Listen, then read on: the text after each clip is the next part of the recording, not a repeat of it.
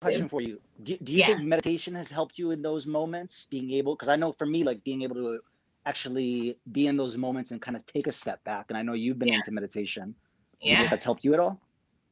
Oh yeah, that's definitely for sure. I mean, especially, you know, through Headspace, there's this course I'm taking on managing anxiety through meditation. And that's one of the big principles that you have to learn is like a lot of what you go through in mental health conditions, though you experience physical side effects, it's mental health for a reason, right? And so you have to learn to be able to control your mind and the way that you think about these things. Especially for me with anxiety, it's like I have an anxious moment or I'm having anxiety about having anxiety, and then I get anxiety and then I just spiral and spiral and spiral. You know what I mean? It's like it's the craziest thing. And I found it helpful just to try and remember one of the principles that I've been trying to implement is just keeping in perspective what the situation is.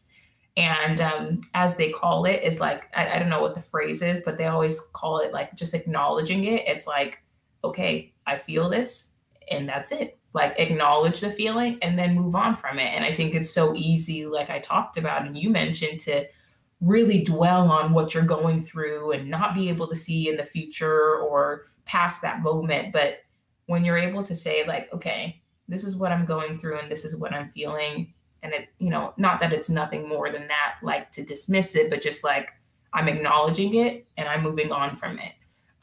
I feel like has been helpful for me.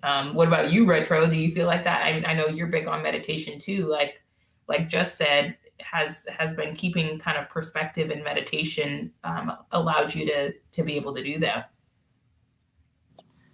Yeah, meditation has definitely been like a key thing, a huge thing for me. It's been so helpful. It's like a tool that I wish, you know, that was talked about more, because even if I can't get in like a full session, like a full 15-minute sit down, I can just do 2 minutes of breath work. And even if I am still a little ramped up, it brought me down in just 2 minutes. Like hours of the day, hours worth of stress just got reduced in 2 minutes. It's like amazing that we can just do that without having to visit a doctor or anything. So yeah, it's definitely been super helpful. And sometimes I find myself wanting to take it further, like, oh, what's this yoga about? Like, let me see what's going on. So yeah, it's been super helpful, and I would definitely, you know, suggest to everyone who's here right now to give it a shot. It really makes a difference. Well, just you know, with meditation, like I'm curious what that journey's looked like for you, because I'll tell you, like for me, when I heard about meditation, I always imagined like, you know, these really weird people in the middle of the forest, like meditating and doing some weird Zen stuff. You know what I mean? Like I didn't fully understand what meditation was. And in fact, I don't think I ever would have tried to get to know had I not been dealing with some really bad anxiety and trying to figure out a solution. So for you, what kind of drew you to meditation? And did you have any misconceptions about it before you started implementing it into your life? Yeah, I think with me, it was just really just having a lot of anxiety and trying to figure out what other ways I can deal with this. And I think, you know, what you brought up is what's really taught me is just being able to acknowledge when you're feeling it. You know, one thing that the meditation teaches is like, it's not bad what you're feeling. Like, it's not like stress is not bad for you. Like depression, it's like there's nothing wrong with it. But it is great to be able to acknowledge it in that moment. And once I started meditating, being able to acknowledge in the moment helped me being able to change it. You know, if you, for example, trying to think something that would stress me out. Like, I mean, getting text messages at 11 o'clock at night.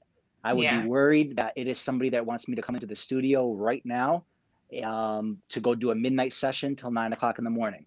So being able to acknowledge that I don't like text messages at 9 o'clock or at 11 o'clock at night. I went, all right, let's put on screen time. Do not disturb. It's going to come on at 10 o'clock. So by 11 o'clock, I'm not going to be bothered by these messages anymore.